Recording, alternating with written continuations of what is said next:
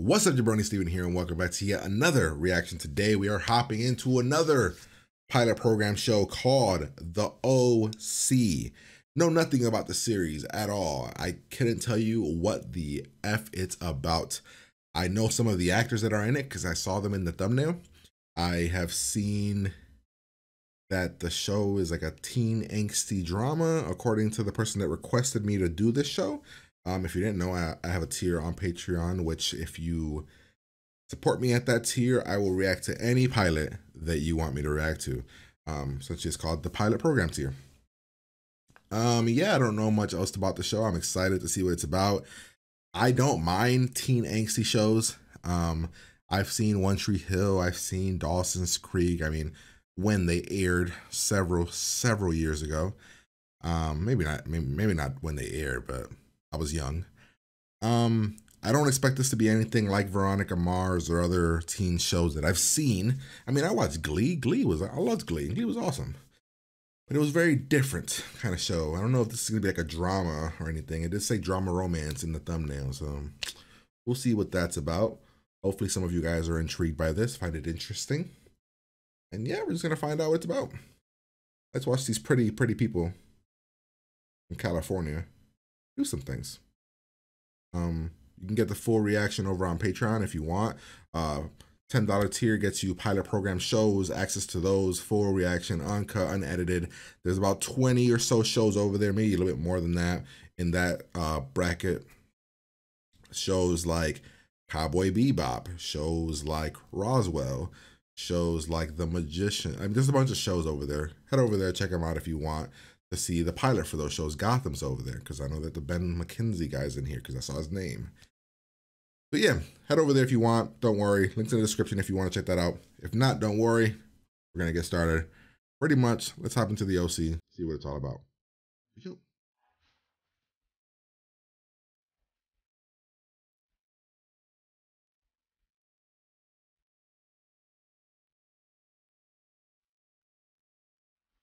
Hello, Trey. Quit being a little bitch. Get in. Yeah, let's go. Fuck that. Oh, you're getting in anyway?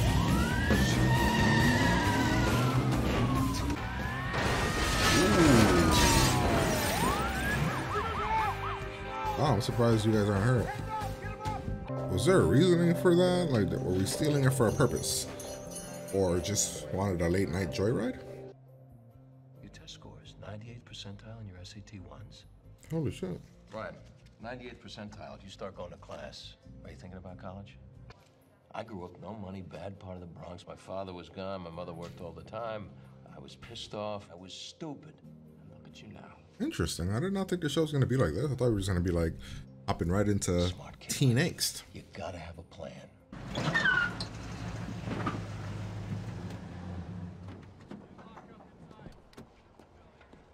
Hey, it's mommy. Things get to be too much. Call me. Let's go! You're in the thumbnail. I wonder if he adopts you. Hey, sit in your house, man. Oh, you a tough guy now? AJ, don't. I will Ryan, hit just you get with out. the fucking Your own shit. kids, AJ. Instead of freeloading off my mom. Ooh, shit. Punch him back. Never mind. Didn't work well. Yeah, you are a lovely mother. Mother, Why don't you wait here for a minute? I'll be back. explain this to your wife. It's no fun if the key's in the car.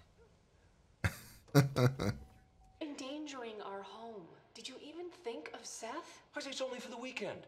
Just till So child he has a services opens kid. on Monday. What I if just- this boy, is all a not a scam? girl. What if he's just using you to case the house? He's not a criminal mastermind. He's a kid who has no one and nowhere to go. When did you become so cynical? Okay, so the girl's the neighbor. This is Misha Burton, right? Who are you? Whoever you want me to be. Nice. Okay. He's the bad boy that you're probably gonna fall in love with, right? Isn't it? I'm gonna go with Seth as like a nerdy kid, and this guy's gonna get Seth into a whole lot of shenanigans. Hi, Marissa. Hey, Mr. Cohen. I was just meeting your nephew. Oh, my favorite nephew, Ryan. from Seattle. Let's go. Hey, dude from Nashville. Bye, check it out. If you don't have other plans. Hey, this is Adam Brody. Hey. He mentally challenged? Is that why they were worried about him? Or is he just like socially awkward? Play? Oh, looks like someone's trying to be a hero, but he got a little conky. Seth, what are you doing inside on this beautiful day? Why don't you show Ryan around? Okay, because it's so great around here. There's so much to do, Dad. Sit the high seas. So I just think he's awkward. I don't think he's like. The boat. Going right there. I mean, I would have been just the same thing, playing video games, eating some cereal. What? All that a morning. Wait, you named the boat after a girl that you Thought we'd head over to the fashion show at about 7. Yeah, have fun. Come on. It's a whole new school year, Seth. It's also the same kids, Dad. Why do we even need a fashion show? Every day's a fashion show for these people. Remind him again how much we'd like to talk. Let me leave you another one of my cards. That's Have a good day. tax fraud, insider trading. What does your dad do? This is very weird. He's like really like he's helping him so quickly. Known him for a day and a half, 2 days. All right. He's an interesting kid if you get to know him. Honey, I thought you were gonna wear your hair down. Pull back like that, it's a little harsh on your angles. Okay. Thanks, Mom. Shit. I want my husband to be right about you. Man, look at this boring ass party you got me at. Expect me to be here sober? Oh shit. Is that summer? That you're fucking pointing. What kind of father points? Bro, you don't. Salt his game, Mr. Cohen. I know. He pointed. Why do girls do that in the shows? They always flirt with the guys, and the guys are gonna get their ass whipped by their boyfriends. He's an. I bet he's an investment banker, and he just lost a lot of money. To wear these Prada Mary Janes, but I told her she had to wear the stiletto Manolos. First, I thought it was insider trading, but I don't think it's that because if it was insider trading, you wouldn't be crying, would you? My friend Holly, well, her parents are letting us use their beach house. Makes absolutely no sense, but yes, we should. Thanks, guys. He should have been like, she said, bring your friend. I could see how this show would like for the time period. It feels like, I don't know. I don't want to say it's like the Riverdale for the time period, but it feels like a show like that teens would really want to watch. Is there a show like this on TV right now beyond Riverdale? Because I haven't seen Riverdale, but everything holy shit. Isn't it like so beautiful? The sand and the water. Well, you're gonna cheat on her. Awesome. Hey, you wanna go check it out? But what about your current girlfriend? No worries. She definitely won't mind if I have sex with you in the sand. That's not a problem. We have an open relationship. Really learn to knock in case there's a threesome going on in the background.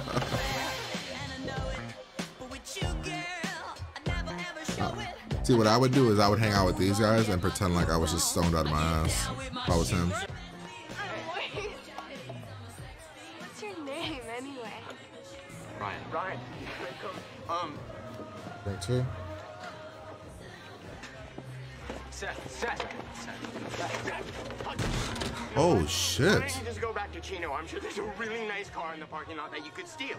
Oh fuck. You about to get jumped, aren't you? Go home, geek. What the fuck? Here we go. Time for me to whoop y'all. What? Oh, they're really about to jump my man. You got a problem? Dude. Tell me. Ooh. Let's go. Time for me to whoop your ass. One down. Next. Oh, never mind. My man's got more willpower than I thought. All right, Ryan, my boy Seth, you're gonna have to help a little bit. There we go. Get in on the fight. Well, you got your ass whipped saving your new friend. Respects. Wonder if the mom will blame you for everything. Oh my god, dude, she's fucking passed out. I swear to God, she's so retarded sometimes. Shouldn't her boyfriend be doing this? Ring the bell, she gets grounded. Do anything else to her, like pick her up or anything, and oh wait, he's gonna have her sleep over here. Okay.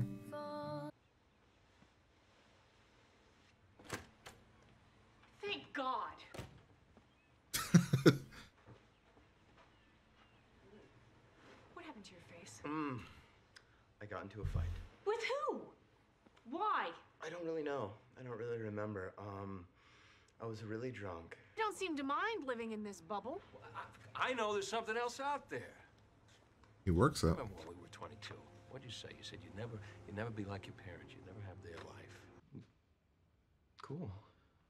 Or not cool, but you know what I think I mean.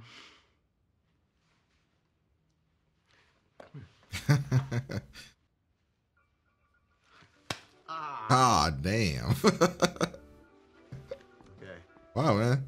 Literally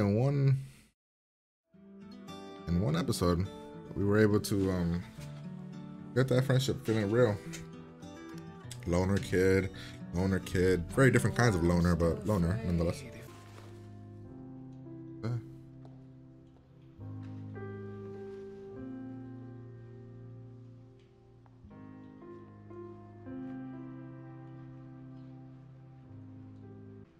Let's go. He's gonna have to go against his his wife's wishes here. Mom bailed on him. All right. Well, that was episode number 1 of the OC. I really liked that episode. I mean, it's a lot of cliche stuff when it comes to these kind of shows, so you either really like it or you don't. There is no real way around it. The cliche characters, the typical stories that you've seen, like story you've seen in like shows like Dawson's Creek, or the shows that I mentioned like One Tree Hill, or probably Riverdale, and all those kind of shows. Very similar story, by the characters at least. The Ryan character and the way that he is very different. I mean, to a point. I mean, he is still the rebel character who, you know what I mean, like the rebel character who, the bad boy who the girl's gonna like, but he's a bad boy who has a heart, you know. But I enjoyed the character. I enjoyed the characters. I enjoyed the Seth character. I enjoyed the Ryan character. What's the other one girl? Marissa, right? Marissa character. The girls didn't really get any kind of shine in this episode, really. Not any good shine. The Rachel girl seemed kind of ditzy and not a likable person, and the Marissa character didn't get a lot to say besides essentially be a damsel in distress. But if I had to give a rating for the episode, I think it was a bit better than what I expected, so I'd give an 8. For me, a bad episode, like a below average episode, is about a 5. To me, average is 6-7 range, and I think this was better. I like all the characters, the stories, the setting up of a lot of things. I liked it. The beginning was kind of rocky. I mean, the whole stealing of the car thing, but it felt like we just kind of got to get into a fast start. His brother's a loser, his mom's a loser, dad's a loser, stepdad's a loser, whatever the guy was, mom's boyfriend's a loser. It wanted to establish all the character, and it was like, we just need to establish for a way for him to get from here to here. And it did that. It got us where we needed to go. But once we get there, we establish all the losers. Once he gets kicked out, calls this one guy, and it starts establishing all the characters. And like I said, like I said, it has a lot of the cliche things, but it plays a little bit of a twist on the cliches, right? Like, because it could have gone that he's just a bad boy, right? And he has like an attitude, but no, he was just a nice guy. He's respectful. He just comes from a really shitty family. And even the wife of this guy, she could have been the cliche woman, stuck up lady, but she's not. She's very different than what you would expect in this kind of thing. She has a heart, but she is worried about her only child, so it makes sense. You know, the girl trying to be bad, the friends who don't really care. Introducing us to him, Seth. So when I first saw him, I was like, I was wondering if they were going to go in the angle where he's like mentally challenged or anything like that. But no, they just went where he's socially awkward. But I mean, playing PlayStation and eating cereal in the morning, man, dude's living the dream right now. He likes to sail.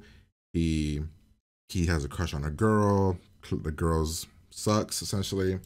Then we have the next door neighbors, the insider trading, I'm guessing, or maybe poor investments. I'm not exactly sure what the dad did.